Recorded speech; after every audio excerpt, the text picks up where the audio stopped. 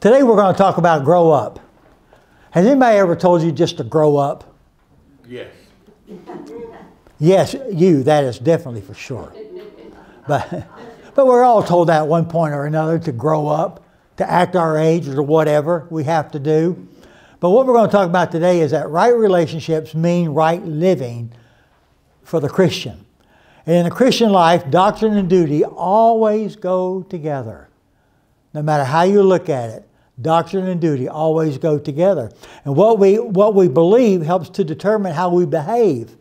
Because what you are, we'll look at a little bit, what you are behind closed doors is who you really are. And so you look as good on the outside as you do on the inside. And so we have to translate our learning into living and show people how we walk with God. And so the first thing we have to do in the grow up principles is develop a relationship with Jesus Christ. And we're going to look at Romans 12, 1 through 3.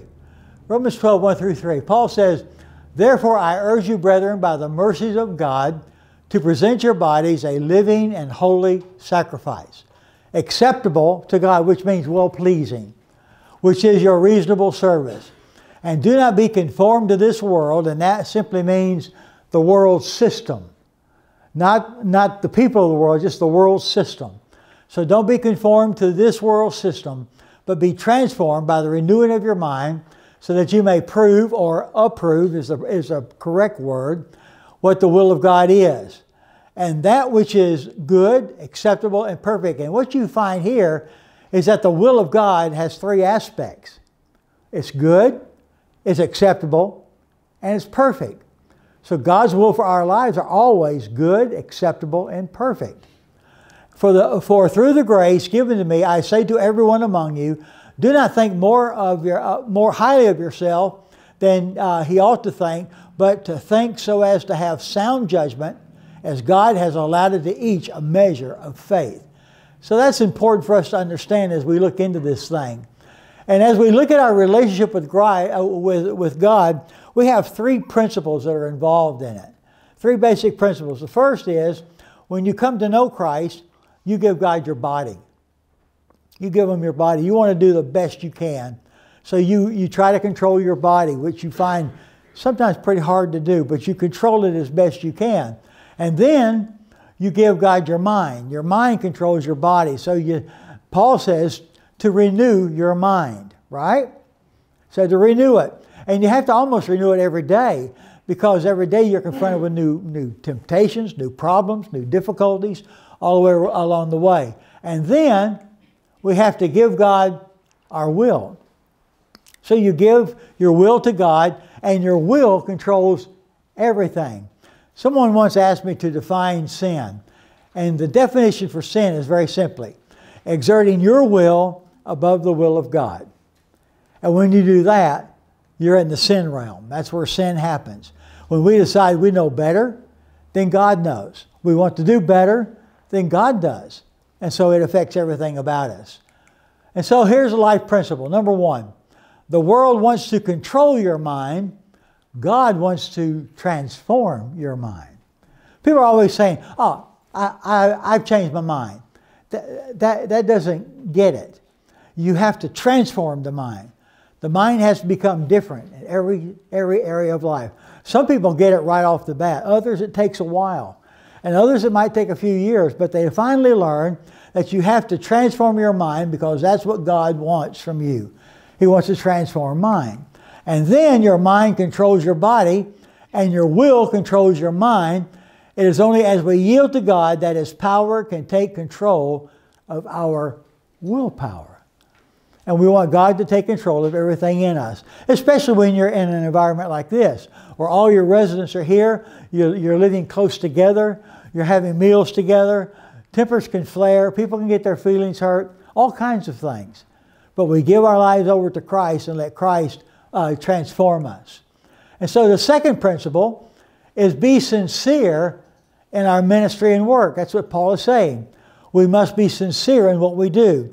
Now, when God calls us to service, and every believer is called to serve God in one fashion or another, when God calls us to service, it affects everything we do for the rest of our lives.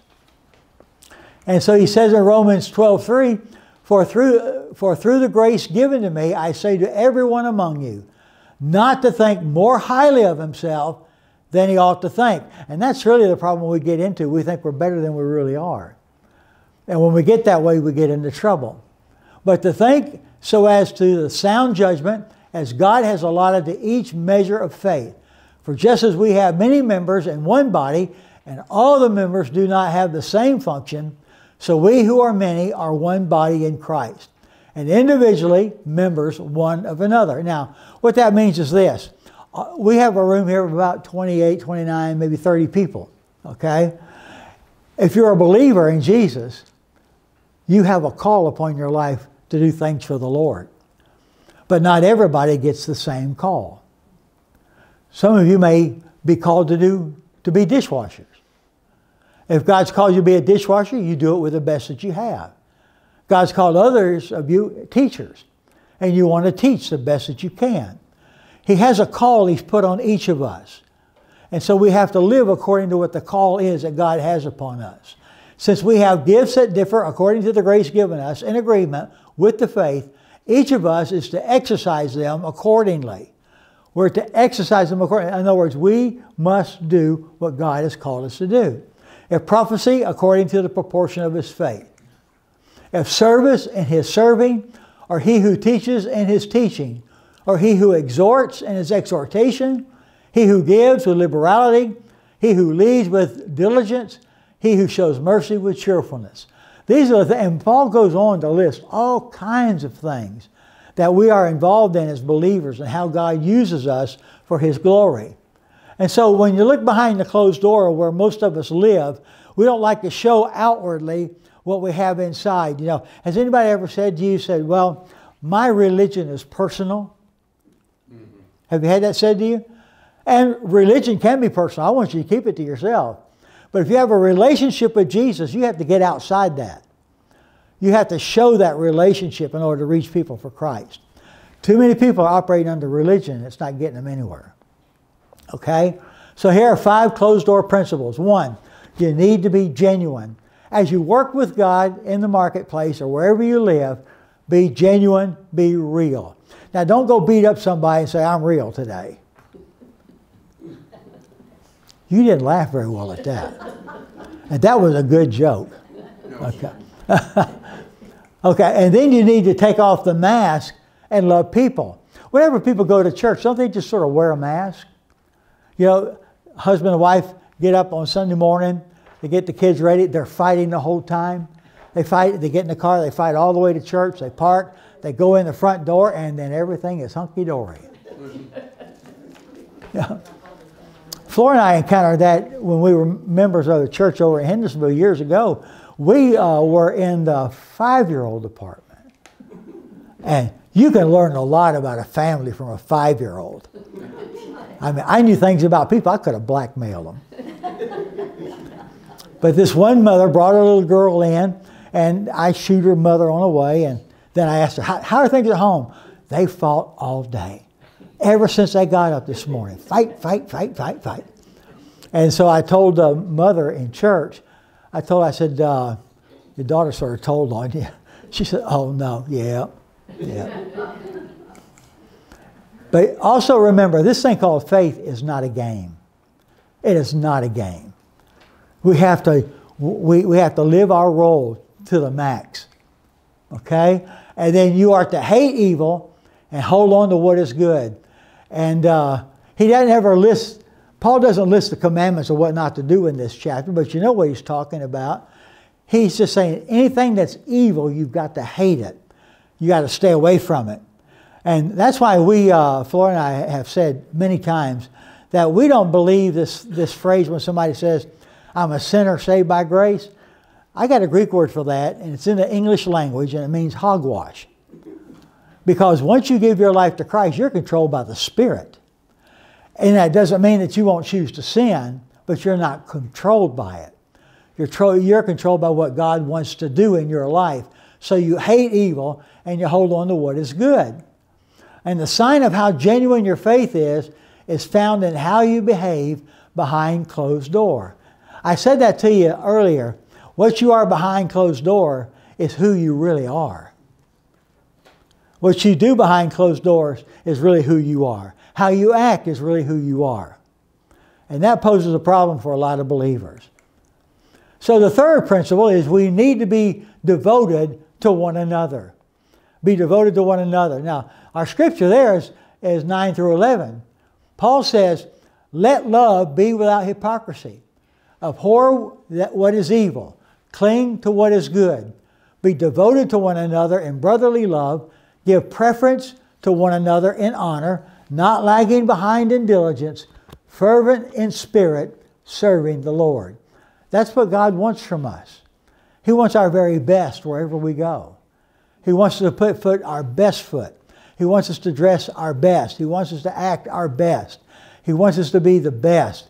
And, you know, if I'm going to pick on the ladies for a minute. If you ladies, when you get up in the morning, what does your hair look like? Scary, huh? Well, you got to watch that. So what do? You brush it out, you comb it, whatever it takes to get that hair down, because you don't want anybody out there to see what you look like in here. Right? That's a mask. But I think it's a good mask, because I don't want to see you when you get up in the morning. That's not wholesome. That's not. But Paul is saying, don't lag behind in diligence. Be fervent in spirit, serving the Lord. Whatever you do, you're in service to Christ. And so you make it that way for Him. Whatever you do. Like when James comes up here on, say, Wednesday, and he begins visiting several of you. He's wanting you to come and put your best foot forward to be the best person you can possibly be. That's how we keep in touch with you and how we know what's going on. James tells me. Aha. Now, I'm going to tell you some stuff about yourself afterwards, okay? So you need to be devoted to one another. And then you must be excited about the work you're called to do. You know, back when I was 15, God called me to preach the gospel. I preached my first message at the Miami Rescue Mission that year. And I've been preaching ever since I was 15. It's a life call. You don't get rid of it. It's a life call. And when I get to where I can't speak like I need to anymore, I'll get Victor or James and I'll teach them what they need to know. And they better do what I tell them. But that's my role. Now I'm more of a trainer than I am a pastor. I just love to preach, so I won't let them do it yet. Okay?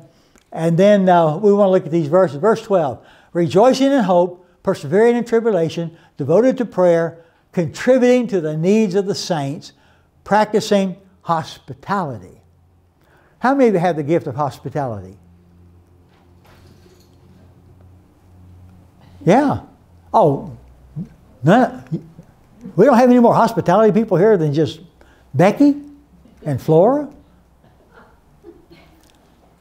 Well, I'm kind of disappointed. No, I'm not really. But that's good. Okay. Bless those who persecute you. Bless and do not curse. Rejoice with those who rejoice and weep with those who weep. Be of the same mind toward one another. The same mind. Paul tells us over in Philippians chapter 2 that we are to have the same mind as Christ. The same mind. He said, let this mind be in you, which is also in Christ Jesus. And that's what He requires. We be of the same mind toward one another.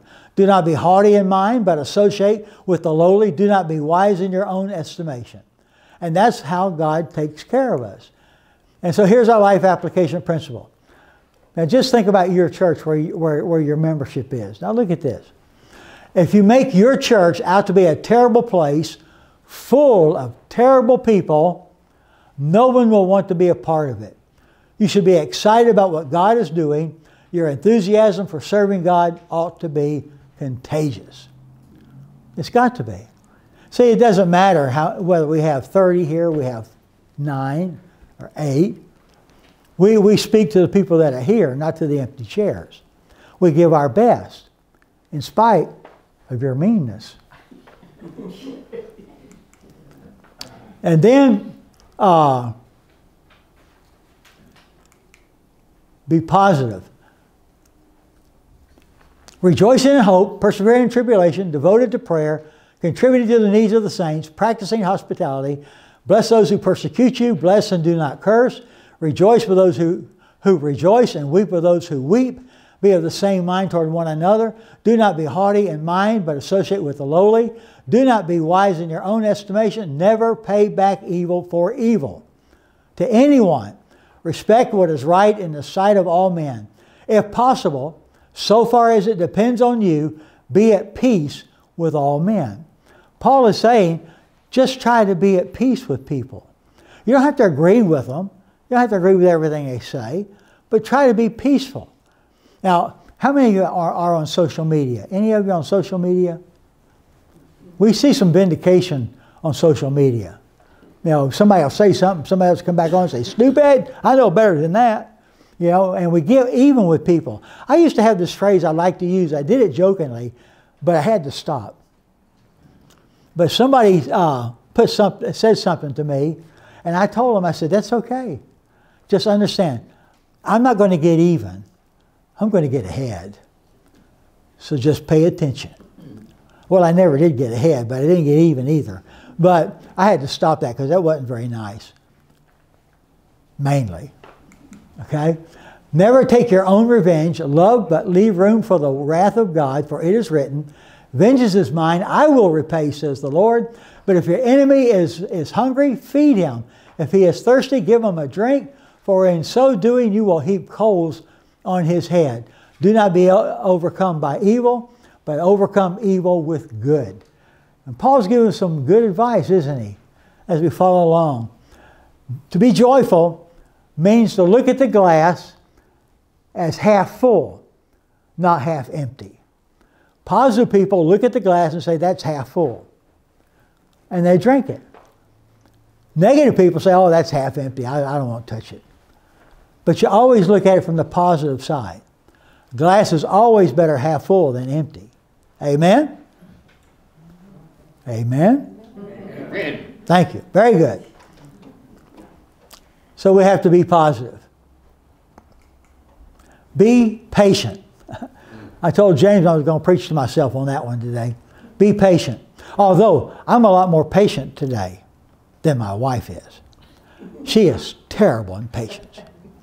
She's driving that car and she tells people to get out of the way. I'm coming through. We get there fast. I'm kidding. I tell you, your patience is a hard thing to get. It is very hard. It's a hard thing to get. And I hate it when I read Paul and he says, be patient. And I'm thinking, oh man. Rejoicing in hope, persevering in tribulation, devoted to prayer. These three areas will absolutely relate to patience in your life. If you are rejoicing in hope, persevering in tribulation, devoted to prayer, you're at the high point of your Christian experience. And God gives those to us to let us know it leads to our patience. Okay? 3 patient principles. The Bible says we can be confident that the plan of God and the power of God are greater than any problems we're going to face. So you remember that. That's on your paper. I want you to remember that. The Bible says we can be confident, that's totally confident, that the plan of God and the power of God are greater than any problems we're going to face. So whatever you're facing, God already knows about it. He didn't wake up this morning and say, oh, I forgot to tell Becky that. No, he already knows. He's not going to wake up and say, oh, I meant to tell Victor. You know, I forgot to do that. God hasn't forgotten a thing. He knows all about us. Second, we can be patient because we know God is using these things in our lives to strengthen us. And don't look at the temporary situation. Look at the eternal benefits of that temporary situation you're going through. Because what you're going through is only temporary. It's not there for a lifetime. It's only temporary. And you look to the Father, He'll get you through that temporary situation. So important. Number 7, be prayerful. That's Romans 12, 10 to 13. Be devoted to one another in brotherly love. Give preference to one another in honor, not lagging behind in diligence, fervent in spirit, serving the Lord, rejoicing in hope, persevering in tribulation, devoted to prayer, contributing to the needs of the saints, practicing hospitality. And that's what God does for us. And then number 8 is be hospitable. Contributing to the needs of the saints, practicing hospitality. Now, Paul says we're to do that. For me, that's hard. For Flora, it's easy. That's why God put us together. He had a sense of humor. But He put us together. But anyway, that's what He wants us to do. He wants us to practice hospitality and be fervent in prayer. And then number 9, we are to be forgiving. We are to forgive people. Now that's hard, isn't it? Real hard. But we need to forgive each other. Romans 12:14-15. Bless those who persecute you. Bless and do not curse. Rejoice with those who rejoice and weep with those who weep. That's what God wants us to do. 3 forgiving principles. 1, you are to forgive others for what they do to you.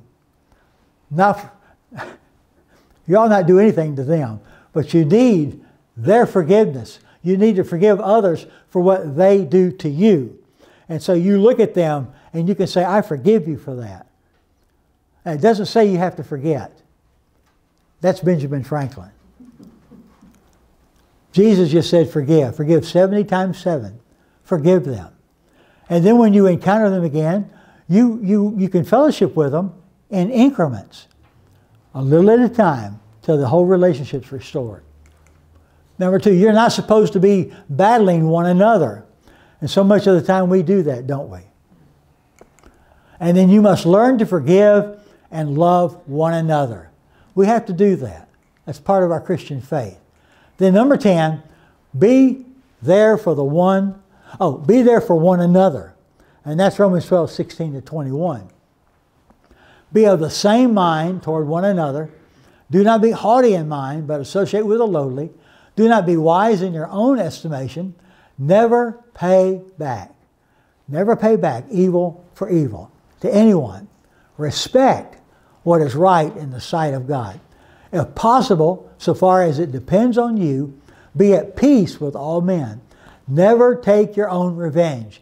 Beloved, never take your own revenge, beloved, but leave room for the wrath of God, for it is written, vengeance is mine, I will repay, says the Lord. But if your enemy is hungry, feed him. If he is thirsty, give him a drink. For in so doing, you will heap burning coals on his head. Do not be overcome by evil, but overcome evil with good. And that's how we live. When one of us has